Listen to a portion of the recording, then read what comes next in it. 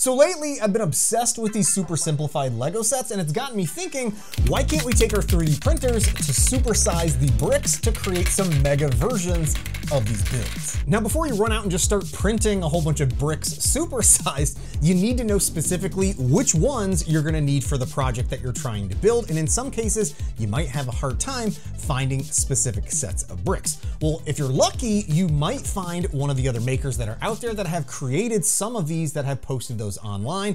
And just to give you a heads up, Lego has been actively going at and taking down a bunch of different listings across different file sites. So just be aware of that. Lego, please don't come at me for this video. And a perfect example of what I'm going for is this oversimplified Star Destroyer file that I found online that I brought into my slicer, scaled it up to 400% of the original size, and got it printed in a few different color variations. And what I love about this particular set of prints is that it's so simplified that it's just 15 parts that you need to print, which is a perfect test case for testing this all out. And depending on the prints and how large you've scaled those up, it's gonna impact how these parts fit together. With the tolerances that you have with your typical Lego bricks are gonna be amplified as you start scaling them up. Now, what I find really interesting is that my tolerances were super tight for these set of prints right here, which is a valid issue that you might run into. Not actually, I was expecting this to have the opposite effect, which is gonna be looser connection points,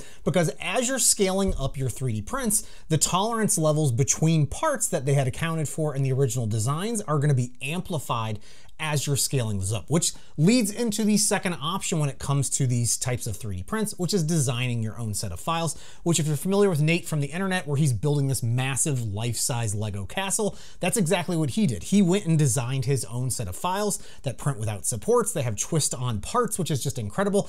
I'm not going that route. I'm going the super simplified route, which is gonna take us to the third option, which is using an online tool that I found called Mecca Brick. So what's really cool about this website is that it allows you to not only browse creations that other people have created and see exactly what Lego parts take up those particular builds, but you can also design your own Lego builds. And I really wanted to see if I could recreate this Millenium Falcon huge, and thankfully I found another user that had recreated this on Mecca Bricks. Now, as far as I can tell, there's no easy way to mass export all of the bricks individually from each of these builds. So what I ended up doing was going brick by brick and taking those codes and then individually loading them into a new workspace. And then you can use the export function and export those out as STL files. And then to try and keep everything organized, I named each of the files based on the brick name, plus the color I needed to be printed in, plus the number of those bricks that I need to have printed. Then I can bring those over into Elegoo Slicer and start organizing them and scaling them up to 400% of the original size.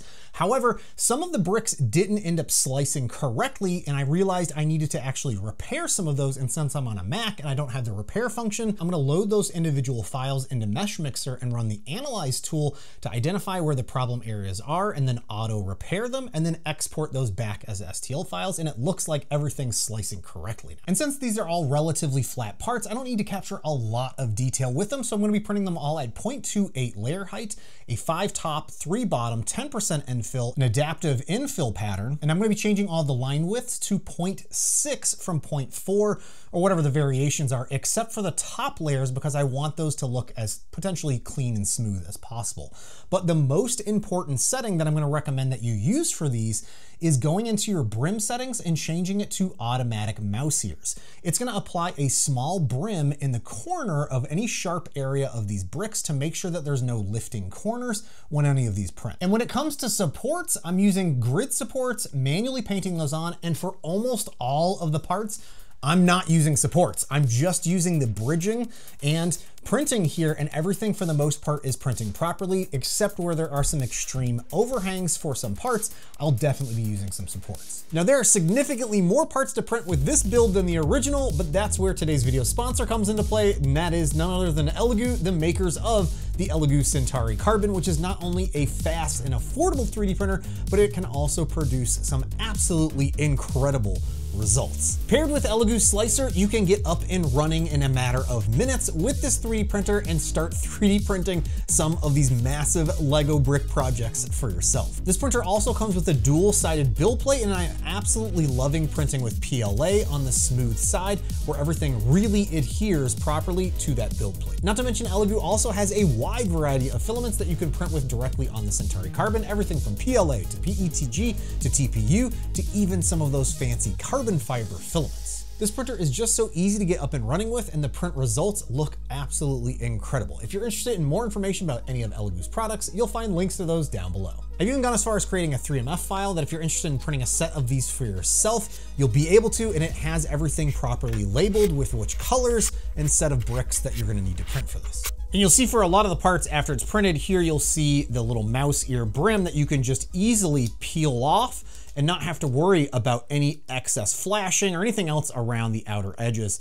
And then here, again, you can see where there was no supports printed with everything, and there's just some really extreme bridging going on, printing these at the 400% of the original size. And it comes out to 70 different 3D printed parts for this entire build, which is just a mountain full of these large Lego bricks. Now comes the fun part of trying to follow along with the original instructions and get this all put together. Now, unlike this first set that I put together that had super tight tolerances, even when I scaled this up to 400% of the original size, this one here, as anticipated, more or less just really easily glides together. However, they're kind of friction held in place, but not very well. So what I'm gonna end up doing is using some 3D gloop along the way to make sure that all of the parts are nice and secure.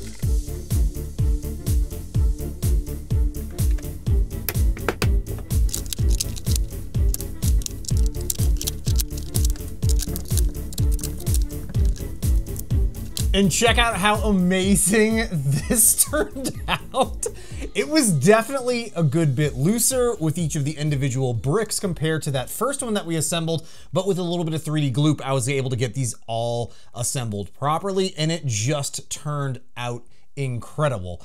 This is exactly what I was hoping for, basically a supersized version of this basic Lego kit, just supersized and 3D printed that I can now get on display. And speaking of, I ended up finding a Lego display set that I found over on Printables, and I ended up printing that. And what's really cool about this is that it's got an individual brick that you can set inside here, which really is gonna work out well because the way that this is intended to be displayed with this, or the way that it's gonna fit here, is posting it vertically like this, which honestly does look pretty dang cool. However, I kind of want this to be at an angle, not vertically going up here. So what I did was I took the original brick and then chopped off the connection pegs and then rotated them by about 35 degrees, and it created this little angled effect that I should be able to now just have inserted in here, which is gonna allow me to display it at an angle, which just, again, compared to the original Lego size and scale, this is just gonna be a really cool display piece that I can have in the background in my studio or up on a shelf in my office, somewhere on display. And I figured it was only appropriate, since that website allows you to create your own custom builds, why not try to create my own? So I took a very basic guide that I found online for a Boba Fett spaceship and recreated that with all the appropriate colors, then individually exported each of those bricks out and got them all 3D printed. And what's great about this design is that it's a lot less bricks than what we had to print with the Millenium Falcon. And once I finished getting everything printed, it was time to get them assembled, and fingers crossed this time it would go a little bit smoother.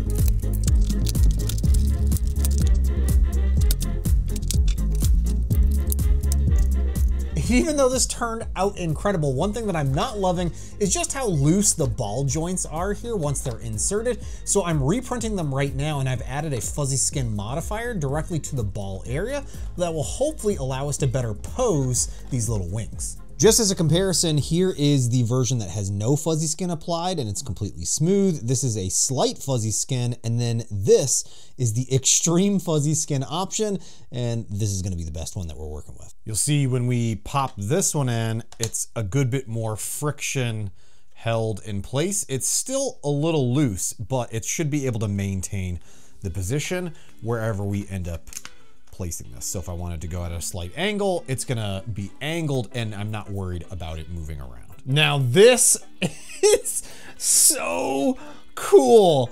This right here, I actually might enjoy this one more than I do the Millenium Falcon. This just turned out ridiculously cool. If anything, I might go back and adjust the wing piece here, this flat piece, to be like a triangle piece to just give it a little bit more of an angular look to go with the rest of the body of the ship. But this just turned out so cool, and it's like just a big chunky size, and actually seems like it might be relatively accurate in comparison to the Millenium Falcon scale here when they're sitting next to each other. And obviously this is just the baby of the bunch, but it's still ridiculously cute.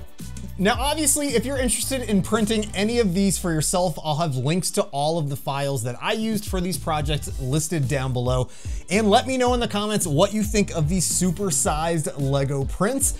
This was way more fun than I was anticipating, and I'm loving the end results of how these turned out. I also want to say a huge thank you to all my Patreon supporters for your continuous support of me making goofy videos just like this one here. Again, this was just way too much fun to get all printed and put together. Thanks again for watching all, and I'll see you next time.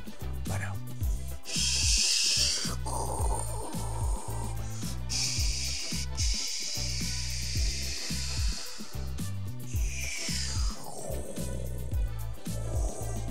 1000% recommend printing some of these for yourself.